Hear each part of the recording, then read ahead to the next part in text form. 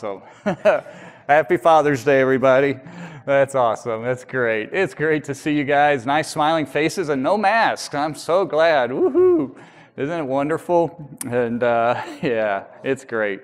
Hey, as we continue to pray, something, and Dan may share a little bit about this at the end with our announcement time, but something for us to consider and think that our leadership's beginning to pray through is that we're considering singing as a church fairly soon, but we really have a decision as a church to make and for us to consider. New York mandate, I don't know if you know this or not, it's kind of it's a church thing, is that the rules, you know how there's social distancing 6 feet right now? For churches, if you're singing, it's 12 feet. So they're saying churches, and this is not a suggestion, it's a mandate kind of thing. They're saying churches don't sing unless everybody either has a mask on or is at least 12 feet apart. Or we could go to Lowe's or Home Depot and buy those little plexiglass screens and have a bunch of them throughout the whole building kind of thing, you know. So, and in all seriousness, there's a potential of a fine if for some reason the state, comes in and says you guys are totally reckless, irresponsible, and all of that. So we're weighing that, and so you're going to probably see a survey later on this week just asking people's opinion. I'm expecting some people will be concerned about it, not wanting to do it. I'm expecting some will say, oh yeah, absolutely, I wish we wouldn't have worried about it and done it already. But this is one of those decisions that as leaders we're trying to make, but we want your guys' input, and together we need to do that. So think about that, consider it. So our worship team would be, we've already talked to them, they're actually okay with it, and you probably haven't noticed, but I'm back 12 feet, and we're all back 12 feet, so we're within spec today, if you will, but we're deciding what to do about later on, okay? So consider it, think about, pray about it, and just weigh in. We just want people to be able to kind of speak their feelings with that. So anyway, well, take your Bible if you would, and look with me at 2 Peter. I'm going to share with you just a few minutes this morning. We won't be singing, obviously, today because of all of that, but I want to share with you some encouraging words and talk to you about how important it is for us to make sure of our salvation. It's a common thing for followers of Jesus Christ, especially if they are relatively new to the faith, to have doubts about their salvation. It's a common thing, and there's a number of reasons for that, a number of sources from that. Sometimes we just are wondering, we're so new that we haven't really grown in our faith a whole lot, that we haven't really added the knowledge yet, and we haven't walked forward in that and just seen God actively work in our life, that we begin to one day sit back and say, is this really real? Like, how do I know? I didn't get a salvation certificate in the mail. You have a kid, you get the birth certificate eventually, you buy a car, you get the title in the mail, once you pay it off, or, you don't have the deed, you don't get any of that. So how do I know this is really real or not? And sometimes it's just the natural progression of our own faith, our own growing. It's part of the reason why I believe the Bible says, add to your faith the virtue, but then add to virtue knowledge, because that's what's going to give you that foundation. Sometimes, honestly, we have an enemy of the soul that attacks us and accuses us and wants us to say, yeah, first time we sin or do something, like, yeah, you thought you were a Christian, right? You thought you were never going to do that again. See, that was all a joke. And sometimes he nudges us and hits us when we aren't expecting it, and puts those doubts and those fears inside of us. Sometimes we just struggle with all of that.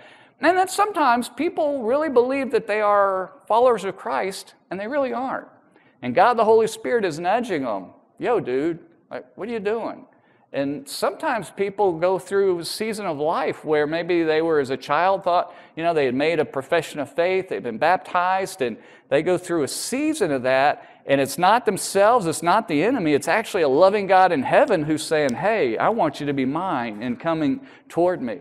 So out of all of that, Peter tells us this morning that you and I need to make sure of our salvation, that it's something that we need to do, it's something that we can do, and he's writing to people like you and I who struggle with those kinds of things. So turn with me, if you would. 2 Peter, we're going to look at chapter 1, and look at just a few verses, verse 10 down through verse 15. So read with me, if you would.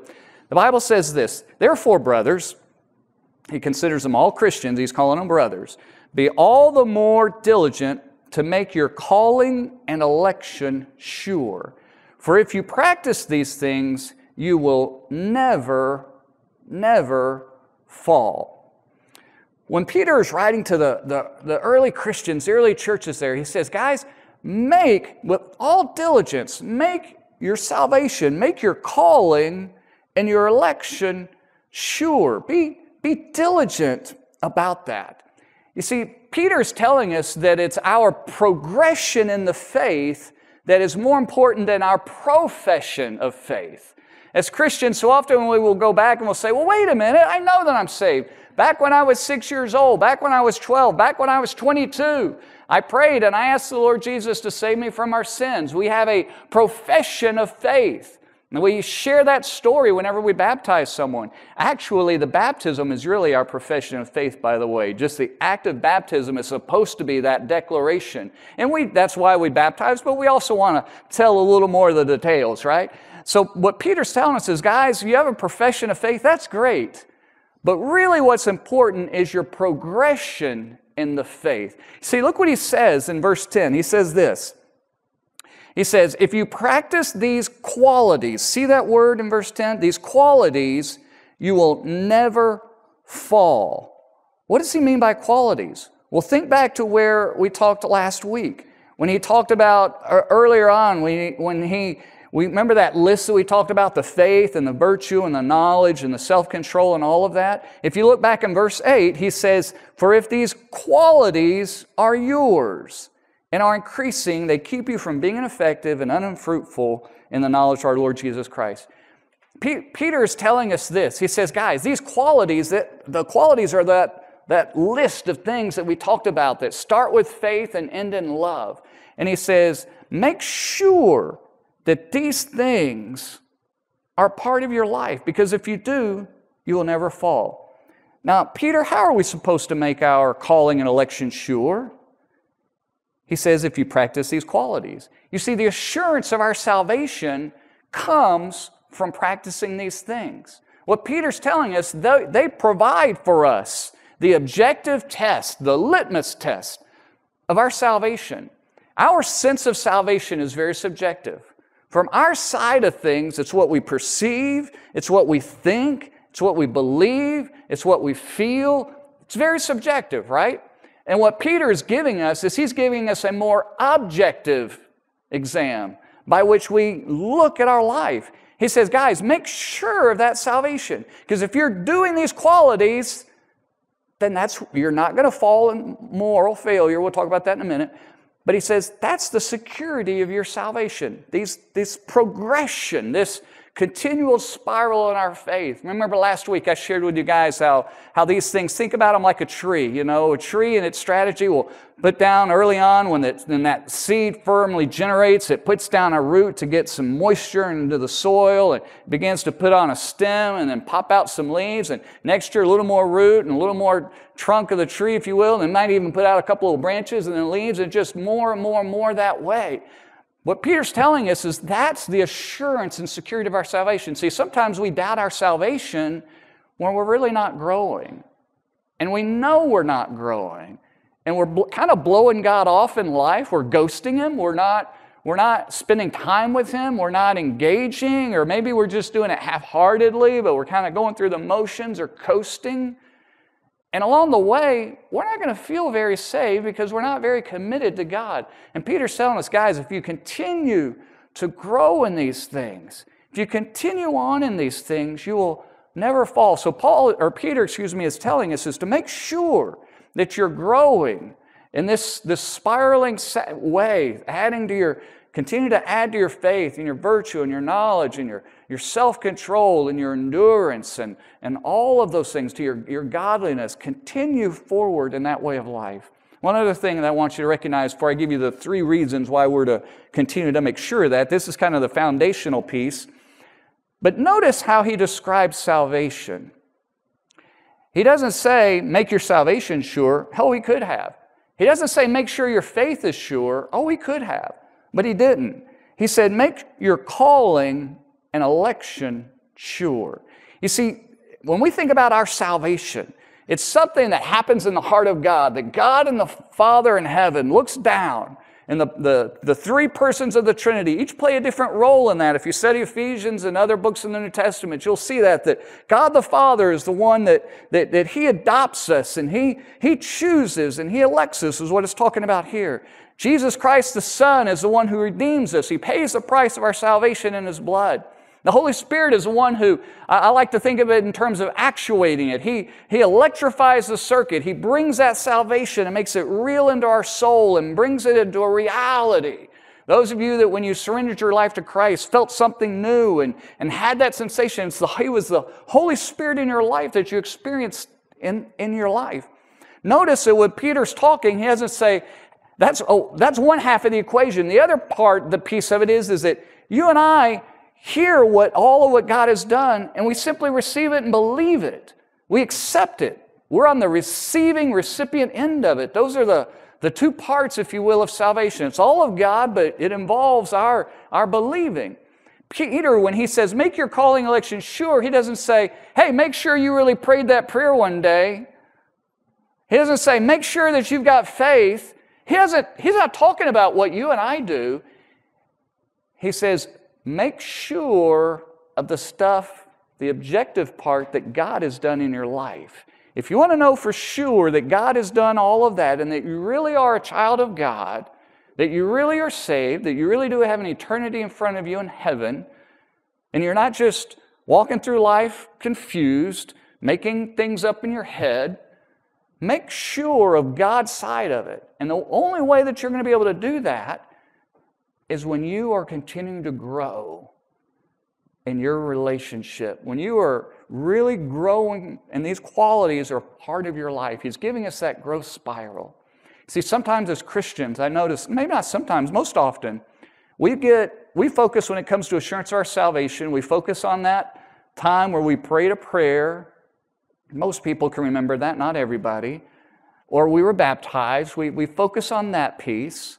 We also will focus on our disciplines of spiritual habits. Wait a minute, I go to church every week, I pray and I do these things. Of course I'm saved.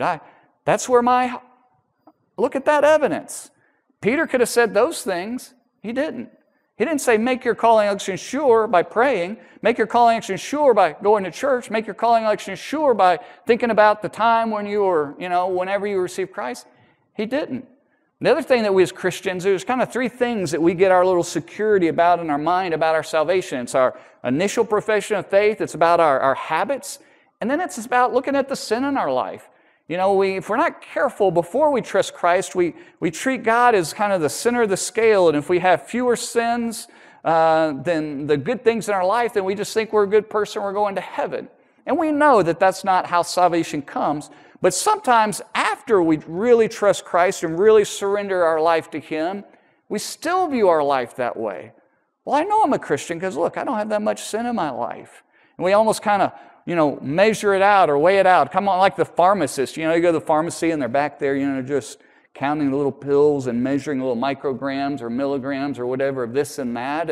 And Peter doesn't say that. He doesn't say, hey, capture all of the sin and good stuff in your life, and that's how you'll really know if you're saved or not. He says no. He says there's one clear way you make your salvation sure in your life. It's by you adding to your faith, adding to your virtue, adding to your knowledge, adding to your self-control, adding endurance in your life, adding a God-like quality about your life, and growing in love. You see, it's our progression in our faith, in the faith, is what matters to God. Now, based on those things, here's three reasons why we should make those things sure in our life. Look what Peter says. He says, for if you practice these things in verse 10, you will never fall. Categorically impossible, never, ever will fall. Sean, is he talking about losing your salvation, that as long as you do this good stuff that you won't ever fall from grace? That you got grace when you surrendered your life to Jesus, but you're going to somehow fall out of that? Like driving down the speedboat of life and, just hanging on all of a sudden, poof, just like fall out of that? No, that's not what he's talking about. What he means is you will never stumble. The idea of falling here is walking through your house at night, you know, and not bothering to turn the light on, and you kick your toe and like, who left that? Oh, that was me. I forgot about that. It's the idea of stumbling. Look in the verse before. We ended this last week. This whole section is so tied together, and it was way too much to do in 1 week, and we kind of broke it in an artificial spot. But he says, remember verse 9 last week? He says, whoever lacks these qualities is nearsighted and they're blind. He's talking about that. He says, look, if you're not growing in each of these areas of your life, and this is the pattern and the trajectory of your life, just as a rocket takes off, if that's not the general trajectory of your life habit, then you're going to stumble morally in your life spiritually. You see, he's talking about in there, as we talked last week, he says, if you forget this stuff, then you've forgotten that you've been saved from your sins, you've been cleansed, that the God of heaven delivered you out of that, and you're going to fall and trip into the muck and mud again, that which God pulled you out of. And so for you and for me, making our salvation sure is not just about living in security in our mind that we can kind of breathe easy. It's not like I remember a time, this was years and years ago. I think Susan and I had been married for, less than 10 years. This January will be our 30th anniversary, so this was probably 20 years ago, I think. And I remember waking up in the middle of the night, and somehow, you know how your brain is like half engaged but not fully engaged when you wake up? And it was one of those things, but I woke up immediately thinking, I'm not saved. Oh no. And I remember waking up and rationalizing and processing, just still not fully engaged, but like terrified, and thinking, well, wait a minute, I'm a pastor. Of course I'm saved. Wait, no, that doesn't work. Wait a minute, I graduated seminary. I'm not saved. No, that doesn't work. Wait a minute, Jesus died for me. I believe that's the right answer. Then I got all, finally I was like awake, but somehow in my dream I was processing those things. What Peter's telling us is that it's saying is that this security, making sure of our salvation, isn't just that we will live in security and not have doubts. He's saying is that when we live in security and we're firmly sure of that whole, what God's done in our life in the past and where we are today and where we're going in the future, is that we will live morally and righteously before God in heaven, that we won't stumble headlong into sin. Sean, are you saying that we will be sinless as we live our life? No, that's not what he's talking about. He's talking about that we just won't absolutely trip and fall face first, flat on our face, making a mess of our life, the kind of season or situation that we will look back for the next 20 years and have such deep regrets in our life. He says, guys, if you continue to grow in this way, you'll avoid all of that heartache, all of that headache, all of the shame and guilt that comes after we already know the Lord Jesus. And you'll avoid all of that. Why? Because the security of our salvation is more than a mental exercise. It's more than just a belief. It's a reality of our life. It's that God has saved me. And because of that, I'm not only sure of my future in heaven, but I'm sure of my today. And we walk forward, growing in that relationship with Him. We move forward with it. That growth is it's seen the most when we're younger as Christians. Susan and I mentioned a couple of trees that we planted, little maple trees in our yard. And they're probably as tall as the ceiling now, probably somewhere in that ballpark. But across the road, not more than 50 yards away or so, are two enormous maple trees, sugar maple trees, just enormous. They've got to be 100 years plus. I love it because I love to look at them. I don't have to pay the taxes on them. Every year they look beautiful. I'm like, this is great. I get, something to look at and I don't have to pay for them or take care of them. They're just gorgeous trees. I can't tell you how much those trees are growing right now. They're growing, but probably very, very little. And I can't tell it. I can tell year by year what my trees are growing. When you and I first trust Christ, we see a lot of that growth. And sometimes older Christians are like, well, I don't know that I'm growing that much. And sometimes we even talk about it like, oh, new Christians are so on fire and they forget this and they aren't so much. Can I just be real with you? From where we were when we're lost and we trust Christ, there's a lot of growth. But somewhere over time, it's not that we don't grow as much. You just don't see it because we begin to get, that faith spiral that we've added knowledge and all of these things. And we should continue to grow that. But my goodness, I hope you're not growing as much because that means you're even more of a mess, right? That the difference between where you came from to here should be a lot more. than from here to where you're going.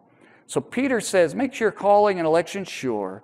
Grow in that, and if you do that, you don't ever have to worry about falling flat in your face. You don't have to worry about waking up one day and making a mess in your life. You avoid all of that. We live in a season where I don't know if it's cool for Christians to, I'm thinking popular Christians, rock star Christians, like some in the music industry, but some are just well-known writing books. And all of a sudden you'll hear the headline, so-and-so is rejecting their faith and doubting their faith and all of these things. Some of those people were never truly believers, followers of Jesus Christ to begin with. They never really surrendered their life. They bought into a behavioral way of life. They bought into a lifestyle without really truly knowing Jesus. And they finally become on the outside what they really were all along on the inside. And then sometimes those people are people that have not been growing. They've not been following that spiral in their life because they've not been growing and focusing on that. They've been just doing stuff on the outside. They begin to fall in their faith. So Peter says, you'll avoid all of that if you make your calling and election, your salvation sure, and live in that lifestyle. Two other things quickly, and then I'm done. Second reason we should make it sure. Not only does it help us to keep us from falling, but verse 11, Peter says this. He says, in this way, there will be richly provided for you an entrance into the eternal kingdom of our Lord and Savior, Jesus Christ. You see, when we make our salvation sure in this way and are living that way, that's part of our guarantee that we will have a rich entrance into heaven, into God's eternal kingdom one day. The Greek Olympians back in the day, if a person would go from a town to compete in the Olympic Games, and if they came home a champion, the town would build a whole new entrance for them. And they would come in as a conquering victor, and all the crowds would cheer and all of the glory that goes along. Today we do the same thing, right? Instead we had duck boat parades, much classier and way cooler, I think, than any of those kinds of things. But when you're a sports team and you're in a city and your team wins, there's always a big parade and there's always a big thing going on. It's the same kind of deal. Get the picture, Christian. What he's saying is when you've lived a life, that you've grown that way, when you get to heaven, that there are going to be cheers for you, that you will have a grand entrance into heaven. I don't know if you're an NBA sports fan, but think about the NBA, or any of the leagues. Now, ladies and gentlemen, come to your feet. And here, introducing Sean Pierce, who's lived his life faithfully for our Lord, right? And he's going to do the same for you. It's this grand, incredible entrance that, as a child of God, that we enter into the presence of our Lord. He says, guys, if you live your life this way, that you can have a security about you now to live godly for your life. You don't have to wonder, am I going to make it or not? Just focus on that growth spiral. You'll be okay. And because you know you're okay now, you can look forward to that day when you live for all eternity with Him. Third thing, not only do you get a grand entrance in heaven, and that you will be forever with the Lord Jesus Christ, but you also can live confidently here today. Confidently. Look at verse 12. Peter says this. He says, therefore, I intend always to remind you, here's this word again, of these qualities. Peter's kind of fixated on this stuff, right? He's like, guys, I've told you about this, and I've given you all kinds of reasons why you should do this to make sure you're growing in this way, and I'm going to keep reminding you of this. He says, though you know them and are established in the truth that you have. What he's saying is this. He's like, look, guys, I'm not telling you anything new. You're a child of God. You're bought by the blood of Jesus Christ. These things are real in your life. I'm just reminding you what you already know. The Lord Jesus is alive and well. The Holy Spirit is indwelled inside of you. And I'm going to keep reminding you of these truths. See, after a while, when you follow Christ, if you hear anything new in church, something's probably wrong. I had a woman once, the first church I was pastoring, and she visited and was a guest one week, and she was kind of complaining about the other church. This was not here, it was actually in Bennington. She was complaining about other churches and said, oh, they just always talk about the gospel and some things. Well, I've heard that. I want to hear something new. And I'm kind of looking, I'm like, lady, like, what's wrong with you? Like, what else do you want? You can go watch Oprah, or you can go watch, Dr. Oz or whatever floats your boat, but like that's not going to help you eternity and live your life. Peter says, I'm going to keep reminding you of this stuff because it's what's important. And he says, I think it's right. He's like, yeah, I think this is right. And as long as I'm in this body, to stir you up, to wake you up is what he means. To kids, it's time to get ready for school. The bus is pulling up, you're late. To jolt you into action, to help you to not be just kind of dazed and going through life. He's like, this is important. I'm going to stir you up. Since I know that the putting off of my body will be soon. He says, I'm about to die. As our Lord Jesus Christ made it clear to me. And I will make every effort so that after my departure, you may be able at any time to recall these things. Look what Peter says. He says, guys, I'm going to lay this growth plan for you. Here's your life right here. This is what you need to focus on. And I'm going to keep reminding it to you as long as I'm alive. And I'm going to do it. It's right for me to do because you need to be stirred up like coals in a fire.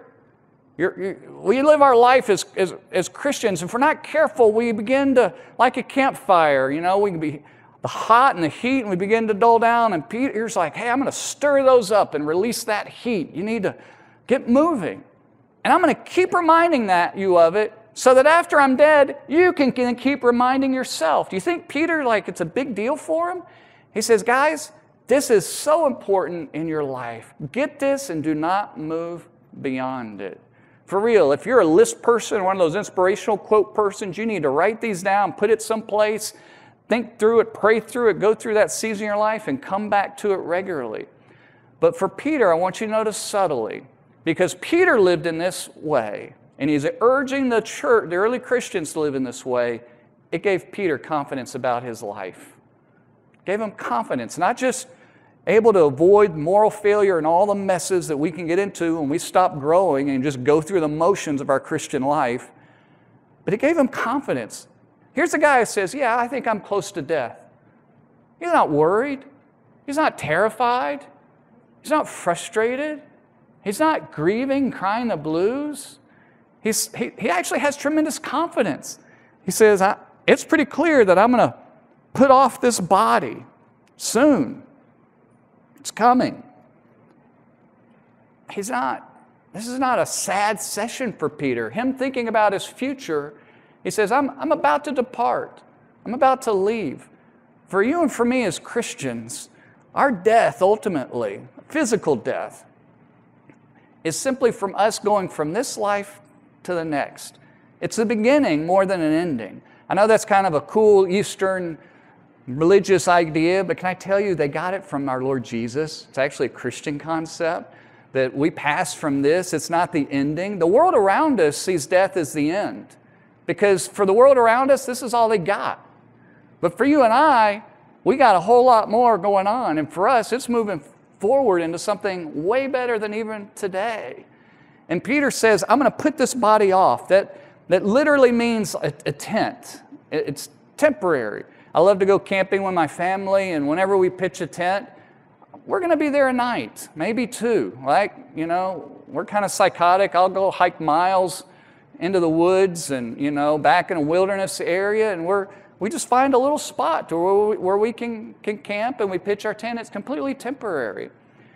For Peter, this life for him, he lived always knowing that it was temporary. That his body is temporary, everything about it is passing through. See, you and I get into all kinds of problems when we try to make this life more than what it should be.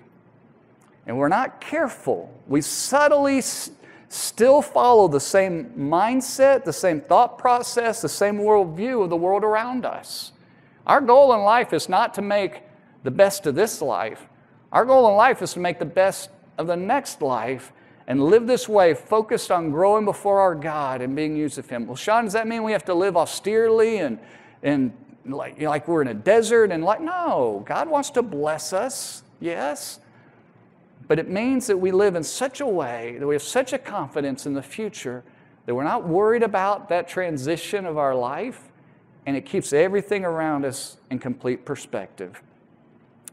So guys, as we think about these things this morning, where are you?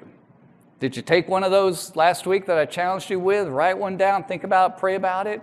Maybe you did, and maybe you forgot about it all week long until today. Well, consider that God might be bumping you again to, hey, you really do need to pick that one up and think about it. I get it. I'm real too, right? I know that happens. I have those resolutions or ideas, and I'm like, oh, I forgot all about it. It's okay. Think back through that again. Put these down. Make that commitment before God to grow. Maybe you've thought about the security of your salvation as just a mental thing that you know. But it's actually meant to be a moral thing. That you actually, as you live in that world, it keeps you before God. And maybe sometimes we need to almost let go of just thinking about the sin, and we just focus on this stuff. And that sin stuff begins to just take care of itself because we're too busy focusing here. Maybe you need to do that. Maybe you have been doubting your salvation a lot, and you're not sure what it is. Maybe it really is God. Maybe it's not.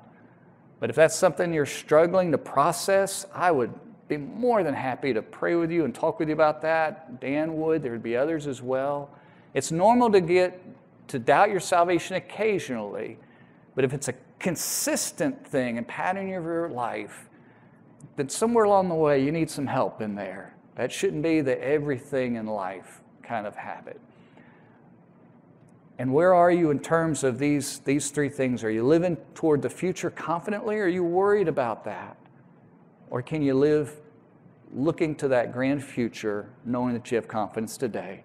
So I don't know how God is speaking into your heart today, but I trust that His Word has encouraged you, challenged you. And as I pray, I'm going to just ask that you have a time for yourself to just make your commitment to God. Maybe you need to say thank you to Him. Maybe you need to be simply grateful for that salvation. Maybe you need to ask His help. Maybe you need to confess something. I don't know. But whatever it is, would you respond to Him today? I can't see your heart, and I'm glad. We can't see each other's hearts, and I'm glad for that. But God sees your heart. So pray to Him. Pray with me, would you? Father, I lift every individual here this morning. Thank you for the truths of Peter. Lord, I must confess, I've just been so astounded by this simple process that Peter laid out. Father, help us to be reminded of these regularly. I will do my best as a pastor to not let us forget these truths. Families should not forget them. Parents should to consider these for their kids. Lord, help us to do what Peter challenged the early Christians to do, is to constantly remember these things. Thank you for loving us. Thank you for the security of our salvation. And God, for the commitments that are being made and thought about right now, I pray your blessing upon each individual. I pray this in Jesus' name. Amen.